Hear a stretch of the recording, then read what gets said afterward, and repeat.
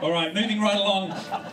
We are welcoming computer scientists as well as mathematicians today, and here is someone who's been delving deep into computers for many, many years, Edward Haynes.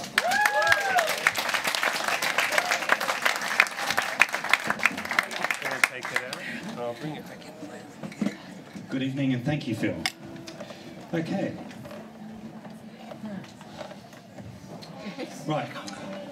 I have been a database professional now for a very long time, and I've been on a journey now for over 15 years in terms of being a database developer with a passion for optimising database queries. This is at the heart of who I am and what I do. What I'd like to share with you tonight is aspects of that journey where I've been developing techniques to really improve the performance of database queries. But at the same time, I'm not going to share any database code. I'm not going to bore you with that kind of technical detail. What I am going to share with you is an appreciation for using left-field thinking. So I'm going to share some abstraction techniques and behavioural visualisation techniques. And even if you're not really engaged or interested in database systems, hopefully you may be able to take something away from this tonight that helps you look at complex systems and solve complex problems in ways that maybe you hadn't thought of before. So, given that, I'd like to jump into my first abstraction visualization, which is my representation of a database system.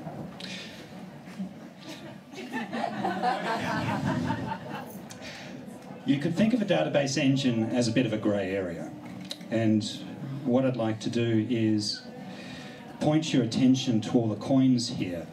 In a database system, you'll have many queries running, quite potentially. It can be a complex system, and it's quite typical to think of a database system as running queries in a transactional manner as they run their way through.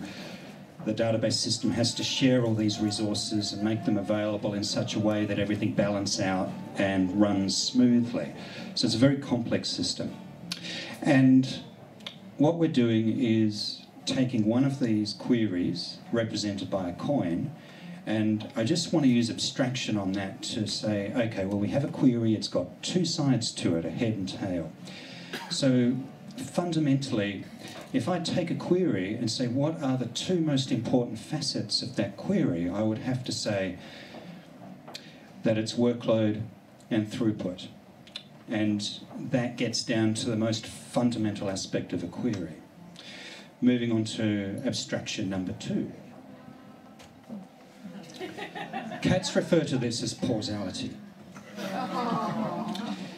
What I'm interested in is really representing all the causal effect on water, so that what is it that's creating the wave pattern or the displacement pattern, and having a closer look at that pattern in fullness. What I'd like to do in this example is, using abstraction and visualization, think of a query as a boat. Now you can have two different types of boats in this example. One is really load-bearing and really slow. And then you have another boat, it is of a smaller design, so it doesn't have the same load-bearing characteristics. It's faster, and both of them are producing very different wave patterns, very unique displacement patterns. And this is important because in the world of the virtual, you don't necessarily think of these shapes taking place. But if you really think about it, a database query, as it moves its way through a database system, it's engaging with a very complex array of many, many facets, and those interactions are going to have a unique signature, and that's really the point I'm trying to make.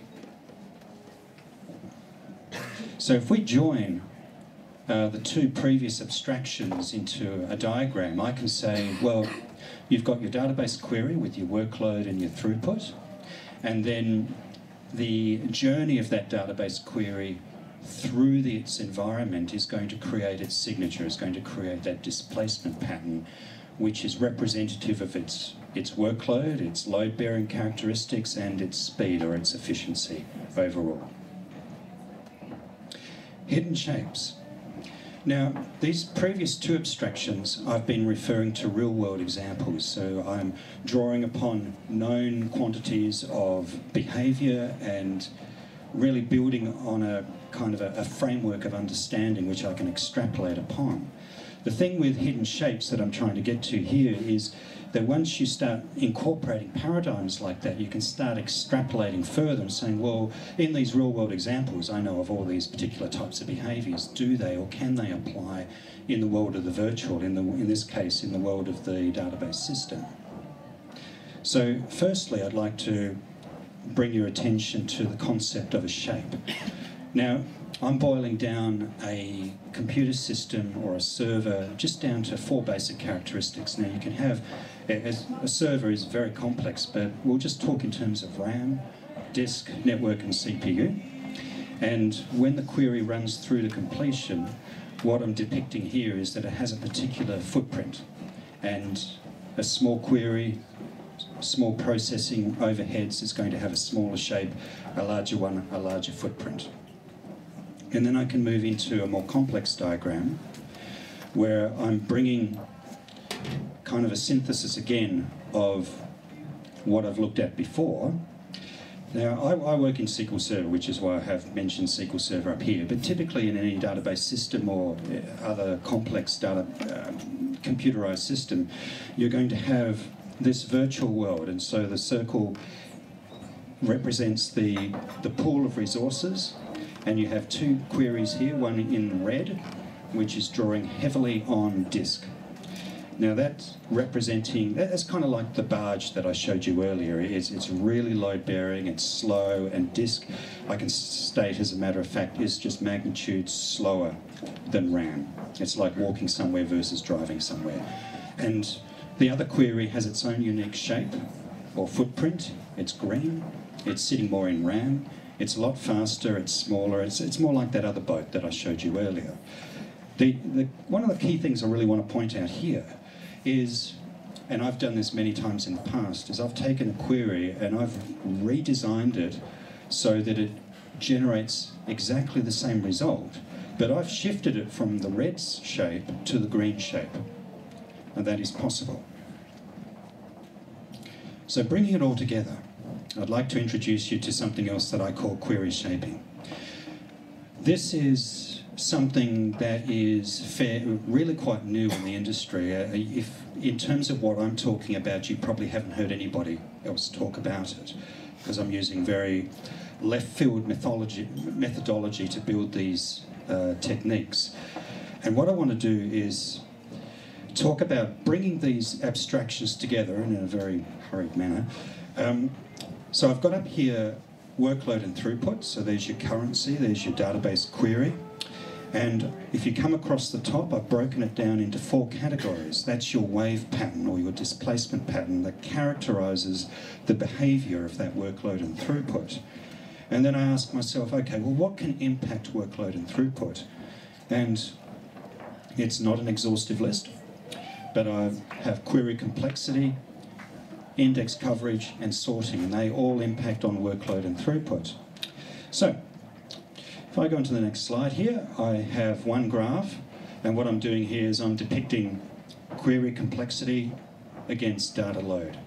Now, as query complexity goes up, typically, not necessarily every time, but generally speaking, the data load will go up as well, which is why in this general shape pattern that I have, I've got a red tip, which shows you your least performant characteristic, and as query complexity comes down, you have a more performant or more efficient characteristic.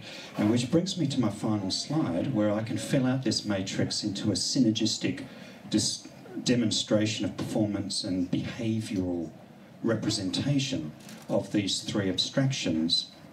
At the same time, what I'm doing is grounding it back into some technical categories so I can build a framework.